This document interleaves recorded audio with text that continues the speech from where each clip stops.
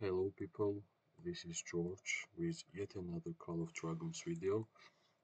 In this video I want to speak about one of the most important currency in the whole game, gems. And the gems are difference between free-to-play players and people who are spending money. As you can see, I have not even purchased the Lilia for a $1, which means I'm purely free-to-play. First of all, we need to understand how we can generate some gems, and after that, I want to tell you guys how to spend gems with the best value possible for the players who are not spending any money in this game. So, how it is possible to generate gems in the game? First and most importantly, there is events which are giving you gems. For example, right now, for me, there is a Dragon Trail race.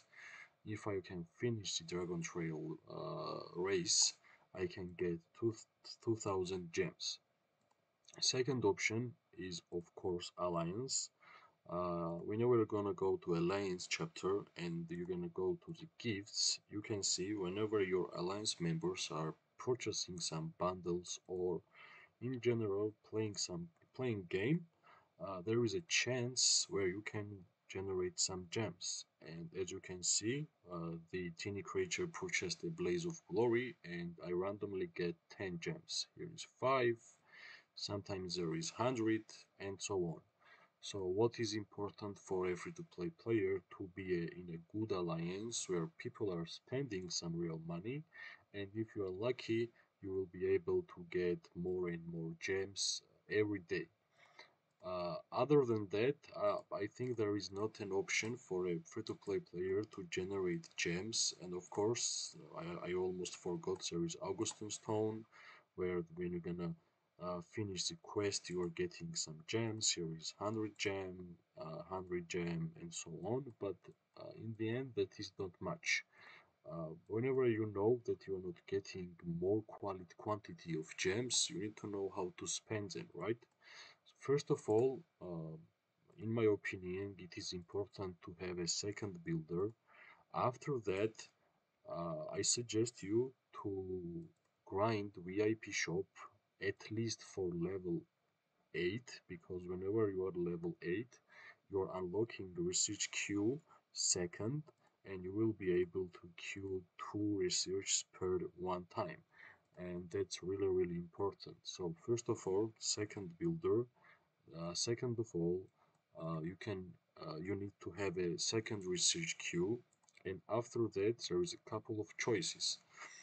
If you are playing this game for a while, you understand that there is a couple of events, reels when new champion appear, and you need to buy the new champion with gems, like something like this.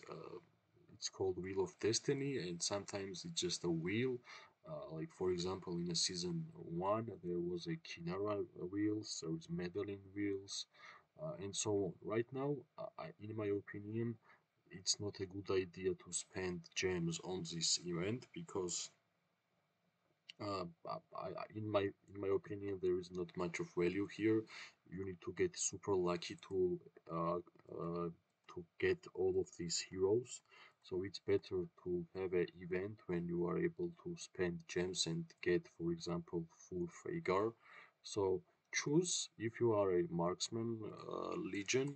Like as you understand, when you are free to play, you don't have much of a choice. You need to have one main troop type and you're gonna go for a heroes for that. So let's imagine there is a Kinara wheel and you are playing with marksman. Of course you're gonna spend some gems and acquire Kinara tokens from there, and that's how I got Kinara. I have 5311 and I hope Kinara will appear again in the future, right? Also, there are Medellin wheels, and I acquired Medellin through the wheel, so uh, that's a good way to spend gems to acquire heroes which is needed for you. I think whenever you have a, for example, Marksman March or Mage March, and there is a Madeline hero event, I don't think that there is a much value for you to spend gems. And as you can see, I have 30,000 gems, which means I'm not spending any of it, and I'm waiting the best possible event for me to spend it, right? Well, I think that's it, right? Like you need to have a second builder, you need to have a research queue second, and well, it depends on you. If you don't have any heroes to upgrade or it's not your wish, you can like simply keep uh, upgrading your membership level. Like every level, it gives you different type of buffs. For example, on 10 level, you are getting 10 training speed bonus 50% and also second key and so on.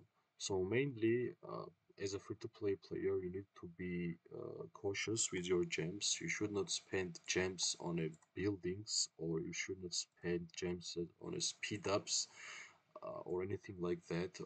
Like you need to be collecting gems and spending it wisely, spending it for you. Like for example, if you are a marksman, you need to spend on a marksman heroes. If you are a mage, you need to spend on a mage heroes, and so on. But as you already understand, main way for a free-to-play player to generate as much gems as possible is by having a great alliance. And for a great alliance, you need to be a higher power. Now, right now, as you can see, I have only 7 million powers, and until season plus began, I had almost 9 million power. We had some troubles on a new server. I had to reset twice, so like I lost approximately 2.5 million power. And as you can see, my uh, hospital is full, and I'm waiting for my troops to recover. So here we go, guys. Like gems is important. Be cautious. Don't overspend it. Remember, it's always good to collect in this game because this game is a fighting game and also it's a collection game. Uh, Feel free to like my video, and I hope my knowledge about playing this game without spending money will help you. And every video which you're gonna see on this channel will be only for free to play players. Good luck, bye bye.